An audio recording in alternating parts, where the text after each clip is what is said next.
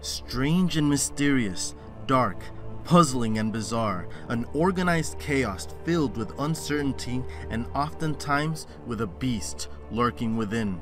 It has been used to imprison and protect, for sport and to hunt, to torment and ultimately to find enlightenment and be reborn from its intertwining passages and dead ends. My name is Joe, and welcome to Myths Reborn. This is part 1, Mazes and Labyrinths, Origins. The stories of mazes and labyrinths have amazed and fascinated human cultures for thousands of years. Images of these continuous circular passages with a clear center have been found all around the ancient world. They have been discovered in Cretan coins, Native American petroglyphs, and even ancient Roman bathhouses.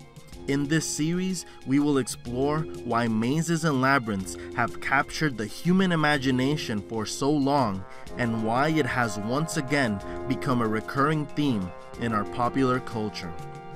Though they are used synonymously, there is a clear difference in the origin of the words maze and labyrinth. A labyrinth is thought to have originated from the Lydian word labrys, meaning double-edged axe or great power.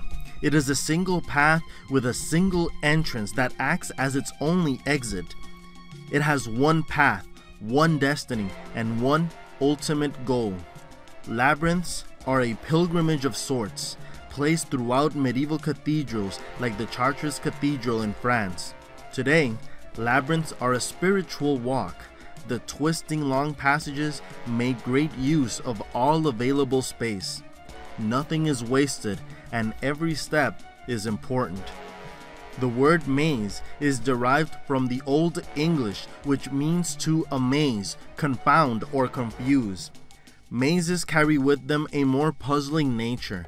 They are based on decisions, have dead ends. They force the maze walker to double back, to turn around, to question and escape traps and tricks, and often require an active mind to solve and ultimately to find the exit. Mazes and labyrinths are often used synonymously, and their age greatly depends on how one defines them. If we talk about natural mazes, then they are as old as caves and caverns that the first men explored. The first humans entered these caves to find a home, a shelter, a refuge from the outside world. They use intertwining passages to protect themselves from the elements or to face their greatest fears. However, if we were to define labyrinths as exclusively man-made structures, then they are as old as human architecture. Like Umberto Eco wrote in his book, The Name of the Rose, a maze creates the maximum of confusion achieved with the maximum of order. This speaks of labyrinths as symbols of order and chaos. It is a man-made structure of organized chaos. They become symbols of human ingenuity and their dominance over architecture to create this very effect: confusion and order at the same time. The most famous labyrinth is perhaps the one most intermingled with mythology and archaeology. It was Sir Arthur Evans who, in 1897, unearthed a palace which he named Knossos, the capital of Crete. Since Evans' discovery, the myth of Theseus, the Minotaur, and the labyrinth have been associated with this site. Sir Arthur's excavation of the site is what we now understand was a part of the ancient Minoan civilization. One can see through the images of the site that the construction of the palace was made purposefully maze-like. This not only showed Minoan superiority in architectural skill, but as an intimidation technique against foreigners. Its layout was described as confusing and misleading by foreign kings and people. It was said that the palace was made in a specific fashion, not only to be breezier during the hot summer months, but to be more intimidating and purposefully confusing. It is here where we associate the original myth of the labyrinth. There are several versions of this ancient myth coming from many sources, including Ovid's Metamorphoses, Virgil's Aeneid, and Plutarch's The Life of Theseus. In its basic outlines, the myth relates how Theseus, the son of King Aegeus of Athens, though some do say that he was the son of the sea god Poseidon, and the princess Aethra took up the mantle of hero at an early age by defeating tyrants and thieves on the road to Athens. When he arrived and met his kingly father, Aegeus was troubled. The main conflict arose when the prince of Crete, Androgeus, was killed under questionable circumstances in Attica. Plutarch described it as conditions ascribed to treachery. This sent his father King Minos into a rampage, laying siege to Athens and forcing the Athenians to pay tribute for the life of his son in exchange of the lives of 7 young men and 7 maidens every year, or, depending on the source, every 9 years. While King Minos was away in Athens, Pasiphae, his wife, was cursed by the sea god Poseidon, who had been offended when Minos failed to sacrifice an honored bull in his name. The queen grew frantic with lust for the prized bull.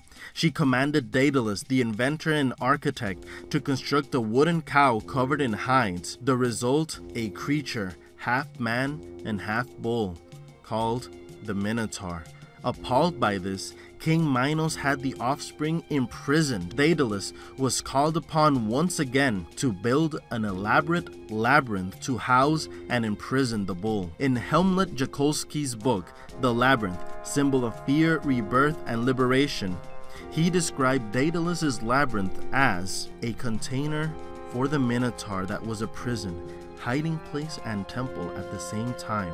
A far-flung system of convoluted passages that led to the midpoint, the den of the monster. It was made in such a way that the way in was inescapable and the way out was all but impossible to find. For an outsider looking in, it appears confusing and complex until one treats it like a puzzle and eventually solves the maze. However, for the one inside and trapped within the walls, the labyrinth became synonymous with terror and dread.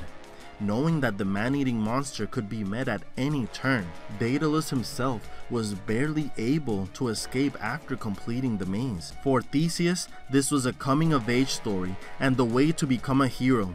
He volunteered to be taken to Crete and be one of the sacrifices. There, he met the daughter of King Minos, Princess Ariadne. She, who had fallen in love with him, offered to help. In exchange for safe passage away from Crete, Ariadne gave him a ball of twine, a clue to help him decipher the maze and manage the passages within.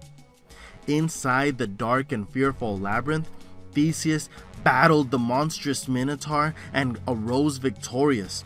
Theseus entered this metaphorical underworld, defeated the beast, and thanks to the ball of twine, re-emerged from the maze a victor, a hero, and was symbolically reborn.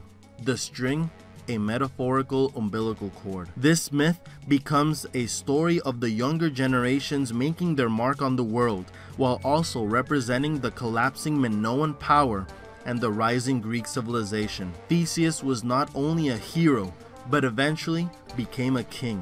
The myth has been one of the most popular of the Greek myths.